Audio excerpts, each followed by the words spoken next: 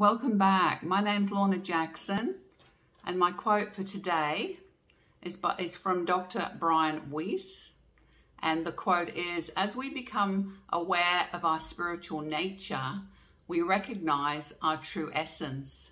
We are immortal and divine.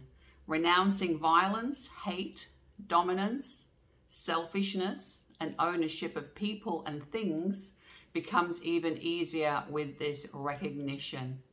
Accepting love, compassion, charity, hope, faith, and cooperation becomes the natural thing to do."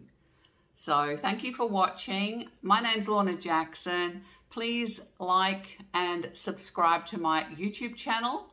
The link is down below. Subscribe. It's free, and you would be helping me to build my channel to share more spiritual wisdom with spiritual seekers like yourself. Thank you.